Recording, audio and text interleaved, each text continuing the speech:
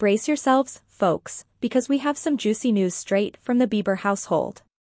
It seems that Justin Bieber's mother, Pattie Mallette, has finally broken her silence on Hailey Bieber's pregnancy, leaving fans wondering if she secretly preferred Selena Gomez.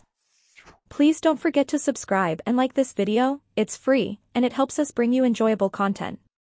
And of course, watch until the end, because in this captivating video, we'll delve into the intriguing world of Justin Bieber's love life, exploring the dynamics between his mother, Pattie Mallette, and his wife, Hailey Bieber, as they navigate the joyous news of an impending baby. Get ready for a roller coaster of emotions. After months of speculation, Hailey Bieber announced her pregnancy, sending shockwaves through the Bieber fandom.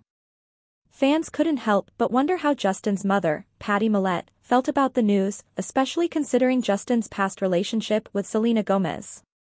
In an exclusive interview, Pattie Mallette finally shared her thoughts, revealing that she has nothing but love and excitement for Hailey and their growing family.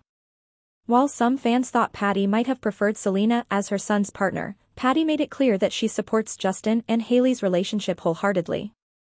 Pattie emphasized the importance of embracing change and happiness, regardless of past connections. She also expressed her gratitude for Selena's impact on Justin's life, acknowledging the significance of their relationship during their younger years.